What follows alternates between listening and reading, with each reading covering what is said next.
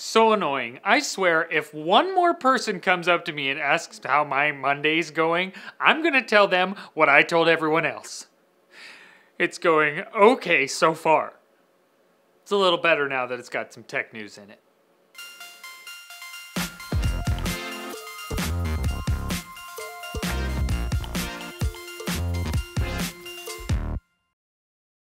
AMD today revealed what they're calling Radeon Instinct, a family of GPU accelerator cards aimed at high-performance deep learning, machine learning, and neural networking applications. That sounds cool, but it's not super helpful for the common PC gamer, except that one of these Instinct cards is built on Vega, AMD's next big graphics architecture.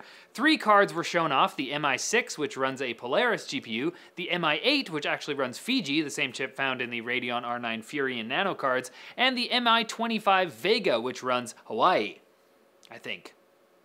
Nope, it's Vega. It runs Vega. It should be noted that these are passively cooled cards because they're meant for server racks that have their own cooling. But AMD did give us a tease at Vega's gaming capability. They were showing off a demo of Doom running at 4K on the Vulkan graphics API, hitting upwards of 70 FPS.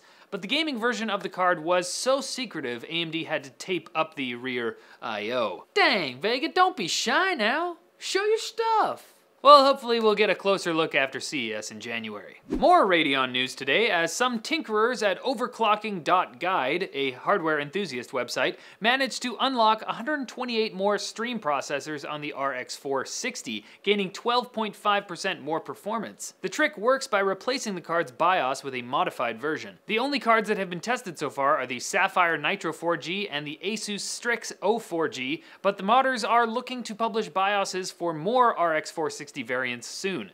Now, if you have a 460 and decide to do this, be aware that you might not see any performance boost at all, and it might even brick your card.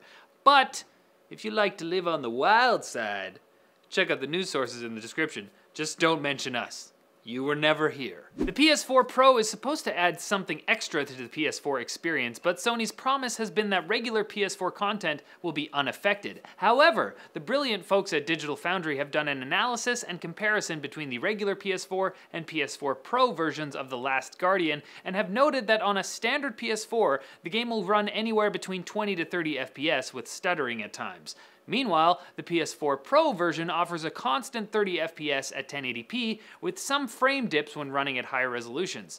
Ars Technica also notes that Nintendo 3DS titles like Pokemon Sun and Moon and Hyrule Warriors both featured notable performance differences between the original hardware and the new 3DS version launched last year. Now, one of the main reasons to play on a console as opposed to a PC is the simplicity of not having to deal with changing minimum requirements and upgrading your hardware. So what will console users do in response to the increasing PC-ification of their gaming boxes? Maybe buy a PC. It's time for Quark Bits! A number of features we previously talked about on NetLinked are rolling out today. Microsoft's Xbox app for streaming Xbox One games to Oculus Rift, Instagram is rolling out live stories and taking on Snapchat head-on, and Facebook is rolling out 360-degree live streams. Google has finally brought its Gboard mobile keyboard to Android after it enjoyed 6 months of exclusivity on iOS, so now the rest of us can Google search and do loads of other stuff from within other apps as well. iOS thinks they're so fancy. We knew it was coming. Niantic Labs is adding new Pokemon to Pokemon Go today, starting with Pichu, Togepi, and a limited edition Pikachu wearing a Santa hat.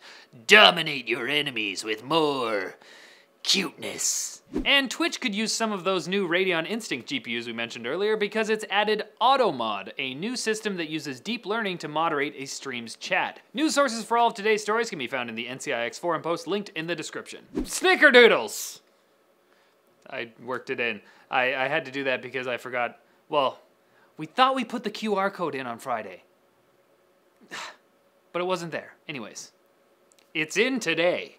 Now you might be wondering, what is this strange garment I'm wearing on my body here today? Well, let me tell you. It's part of NCIX's new line of in-house clothing. It's called NX Fusion, and it offers a collection of comfortable and stylish clothing that tech enthusiasts can throw on while also making a statement about your passion for all things geek. Now today is actually the big launch day for this. We're setting it live, and in honor of that, the first 10 people to purchase something from NX Fusion can get 10% off. Just click the link in the corner there and use promo code NX Fusion to redeem that offer.